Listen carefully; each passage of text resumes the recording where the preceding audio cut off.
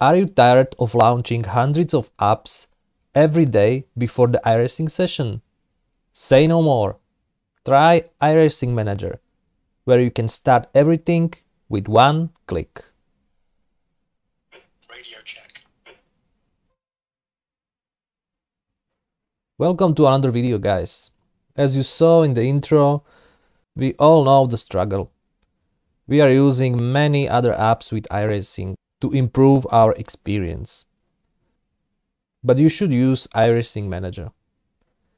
You can add as many programs as you want here, and you can start it by one click.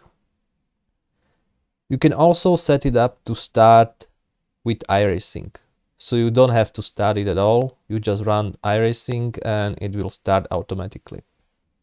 To add a new program, you just hit the Add Program and you find the path to the application.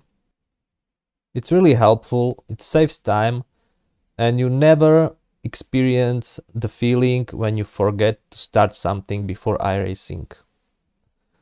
Regarding the crew chief, Radio check.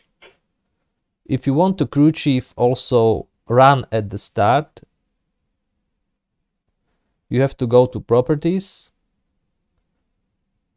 The category is UI, Startup and Path. And you go down here and check Run immediately. So when the iRacing Manager start the crew chief, it will also run immediately. You don't have to start it yourself. I will leave the download link in the video description so you can try it for yourself.